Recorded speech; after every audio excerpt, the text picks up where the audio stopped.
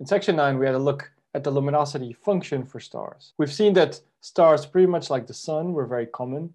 Stars which are fainter than the sun are even more common, and that stars which are very bright are very rare. The same thing goes actually for galaxies, and we can look at a luminosity function for galaxies instead of stars. What we realized after a few years of doing these studies is that galaxies, they're very bright. You're looking at absolute magnitudes that obviously are much brighter than single stars because galaxies contain hundreds of billions of stars. Those galaxies are incredibly rare.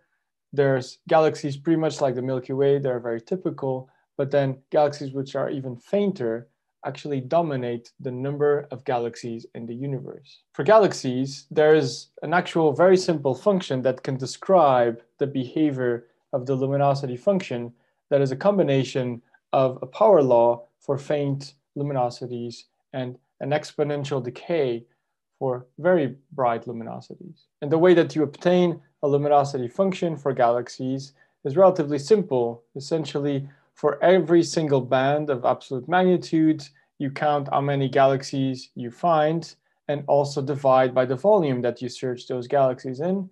And this is how you would obtain data points within this curve. And then you can fit that curve with a Schechter function that we shall cover in detail. Mathematically, a Schechter function is really a combination of a power law, essentially something that's affecting luminosity with the power of alpha, times an exponential to describe the exponential decay of the counts as you go to high luminosities. In practice, the Schechter function was proposed, and it is still an incredibly good way to fit or model galaxy luminosity functions. You can write it essentially in two forms, and the reason why you can find this in the differential form is because the Schechter function is modeling the relative number density of galaxies for each bin, or essentially range of luminosity. And that is why we indicate and we look at d phi dl, or if you want to write it in this form, phi times dl, and you get the dl to the other side.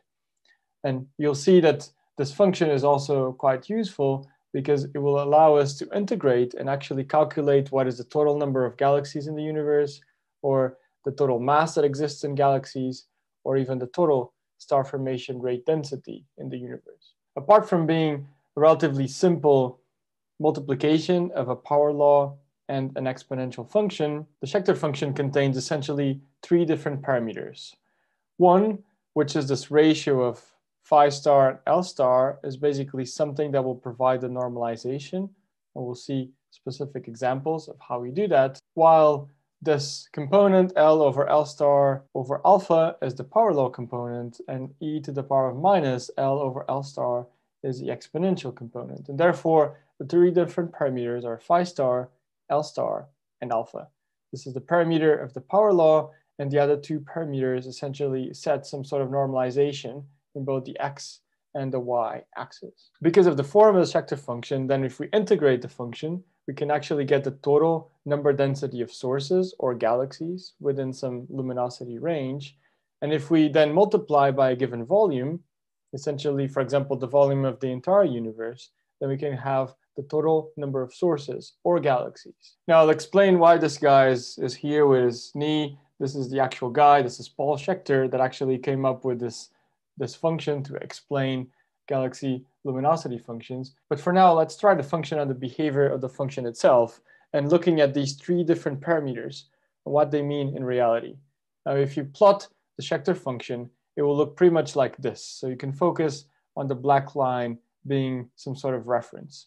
If you were to give these parameters, L star being 10 to the 43 erg per second, and phi star 10 to the minus 3 megaparsec to the minus 3, so this is 1 over volume essentially, and with a specific power law, in this case minus 1.4, the Schechter function would look like this. And one of the reasons why Schechter functions are also quite useful is because the parameters can actually be seen very easily in the graph. And essentially L star is the luminosity at which, in practice, the function transitions between being a power law and being dominated by an exponential decay. This is what we call the knee, and that's why Paul Schechter is here indicating his knee. This is essentially the typical luminosity, or the knee. And at the same time, this at the knee luminosity, then we also have the typical number density of sources, which is phi star. So if you read off in the y scale the luminosity corresponding to L star, then you can actually read off phi star. In this case, the number density of sources at which the behavior between a power law and an exponential changes, and one function becomes dominant over the other. On the other hand, what alpha is doing is essentially setting how steep the power law is. If you make alpha more negative, it will become steeper, and this means that you will have even more faint sources or a higher number density of faint sources. And if alpha is decreased, then the function becomes flatter. If you understand these parameters and what they mean for the function, then you can very easily understand that if you change L star by, say, a factor of 10, all you're doing is transforming black into blue. So you're just shifting the function in L. Phi star will still be the same.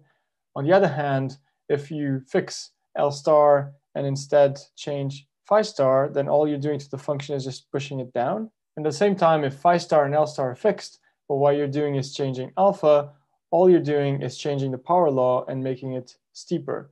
But the knee of the function is still going to be in exactly the same position. This cartoon version of Paul Schechter showing his Schechter function really tries to capture some of the behavior, the fact that this part is basically the power law that depends on alpha. There's the knee, the exponential part. And the problem sometimes with the Schechter function is that even though it models galaxy luminosity functions very well, it actually hides a lot of the details. Therefore, it doesn't really give us a lot of physical understanding unless we can actually match these parameters to physics. The Schechter function is used a lot, and there's lots of real applications to galaxies. It can be used to fit and model star formation rate functions, like what you have here, essentially the number density of galaxies as a function of their star formation rate. It is also used in general for luminosity functions, say the luminosity in B band or V band, for stellar mass functions, when we look at the number density of galaxies given specific stellar masses, UV luminosity functions, or for example, the luminosity function of Lyman alpha for galaxies that are bright in Lyman alpha. One of the big advantages of the Schechter function is that the integral actually comes out very simply in an analytical form.